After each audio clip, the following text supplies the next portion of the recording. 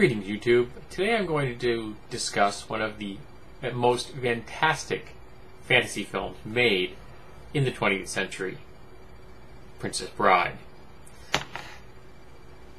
The part of the structure of this film is part of its charm. It starts out as a story.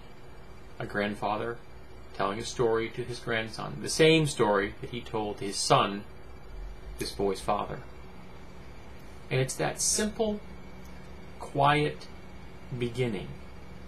A boy homesick, his grandfather reading him a story, that pulls you in. Now the story would be fine without it. But this additional element, this portal, if you will, into the world that is the Princess Bride, makes it magic. It also doesn't hurt that they have an absolutely incredible cast here. Mandy Patinkin, Carrie Ewells, Wright, I can't remember her first name. Andre the Giant. I mean, these are just incredibly perfect castings. They fit their roles to a T.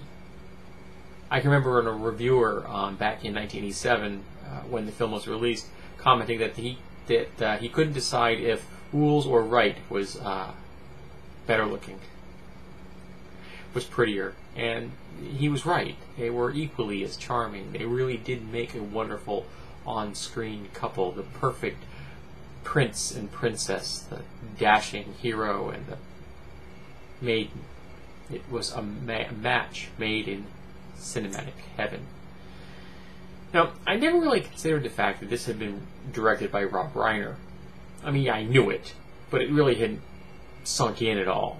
But when I watched this again last weekend, I watched it with the commentary track, and this is the commentary track done by Rob Reiner. There is also an additional commentary track on here, which I haven't listened to yet, which is from Golden, the author, which is amazing. It's very rare for an author to get involved in the production of a film to this level. So I will definitely be watching this film again to listen to that commentary track as well. But this was Reiner's second movie. And his first movie was Spinal Tap. Now, Spinal Tap is a classic film. It is a wonderful piece of satire on the heavy metal music movement of the 80s. Absolutely note perfect. Completely over the top and wonderful in every way, shape, and form. But would you hand this property to the guy that directed Spinal Tap? To me, that was just a smidge of a gamble, but it paid off in a big way. The casting was perfect. The scenes were all done in England, so it had a wonderful sense of authenticity. The costuming was well done. It was a mishmash of different periods. This film does not take place in any one time period. For example, they comment about the fact that the dread pirate Robert had acquired a poison from Australia. Australia didn't exist as a place called Australia at the time that this film would have been, that this story would have been told. But who cares?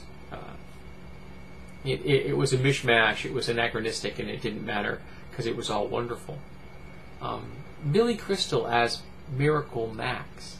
I heard a reviewer once comment that it was like a cartoon had been thrust into the middle of the movie for your entertainment, and it was. It was so charming.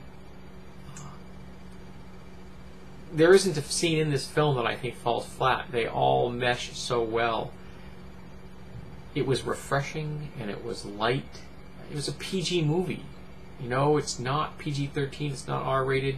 It's refreshing in that regard.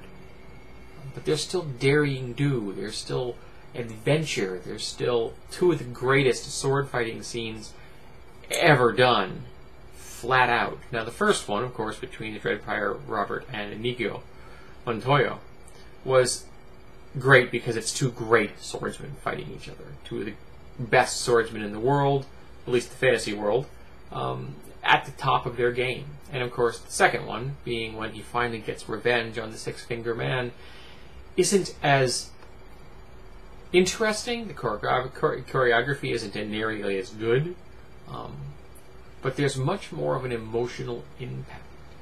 You care more about that second fight. Because you know the first fight, while fun, is just a pass-through. The dread pirate Robert is on his way to go do something. This is not the main focus of the film. But that second fight is a thing of beauty. And it has my favorite line from the entire world.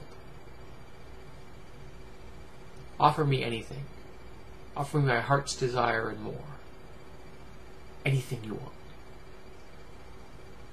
I want my father back, you son of a bitch. It still gives me chills, even when I'm saying it now.